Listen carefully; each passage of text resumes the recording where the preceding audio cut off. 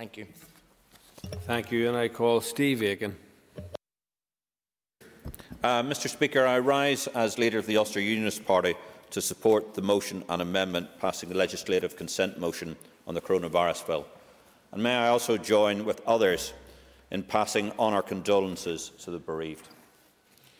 The need for this legislation is unfortunately a regrettable necessity, and we need it to safeguard all of our people here in Northern Ireland. In normal circumstances, a bill of this magnitude and impact would warrant many weeks of detailed scrutiny and would raise a considerable number of questions, not least in its scope and impact.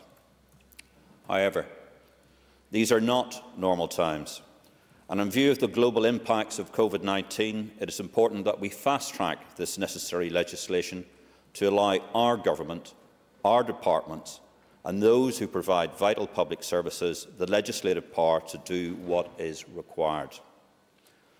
But the reason we need to do this is not just because of the virus, but also because of the actions of an irresponsible minority who seem incapable of understanding even the most basic requirements of keeping all of us safe. That the simplest of messages, clear though that they are, seems to be missing. Many who think that in some way they are immune or will only be moderately infected demonstrates not only a cavalier attitude to their own health, but selfishly about their family, friends and the very many vulnerable in our society. And for those who think going to an outdoor market at a disused airfield, having a rave on a beach or breaching social distancing at house parties, there is bad news for you. Over a third of those with COVID-19 are under the age of 40. Two-thirds are under the age of 70. You cannot say that you have not been warned. It is now indisputable that many are going to die, that many will have their health irreparably damaged, and that only by direct action by everyone that this toll of morbidity will be reduced.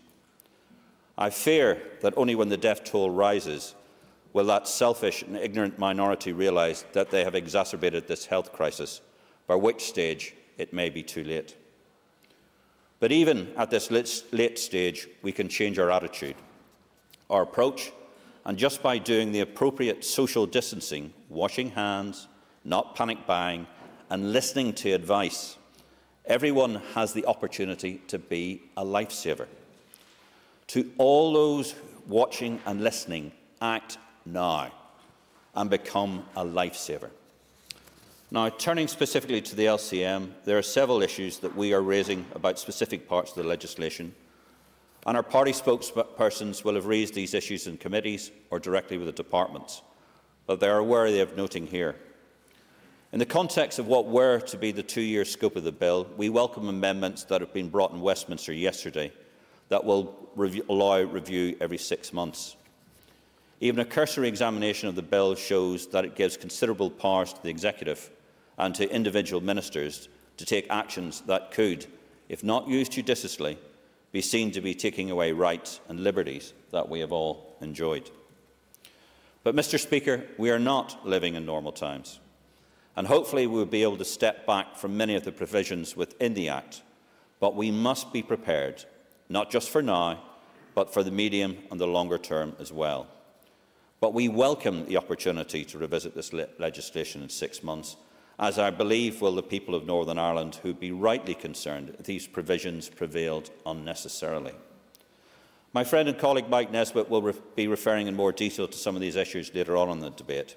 But to paraphrase, provisions on mental health, on the registration, or should I say re-registration of medical staff, the need to ensure continuity of food supply, restrictions on public gatherings, and powers to detain potentially infected people are just some of the areas my party will be paying special attention to over the forthcoming weeks and months. That is to ensure the intent of this necessary legislation is not abused. At this juncture, I and my party would like to give our heartfelt thanks to all our health staff and those across the public and voluntary sectors who have unstintingly risen to the challenge of COVID-19.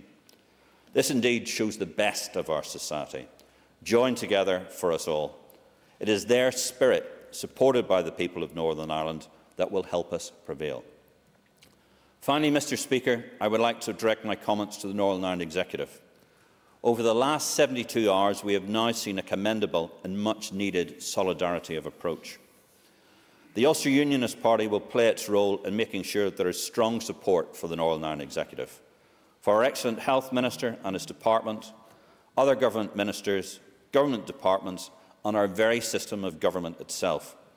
We will be tested heavily in the coming weeks and, let us be honest, months ahead. But I and my team across Northern Ireland will help to do what is right for all of our people, regardless of the challenges ahead. Mr Speaker, we support the measure and the amendment. Thank you. And I call Paula Bradshaw. Thank you, Mr Speaker. I'd like to start by placing on record my sincere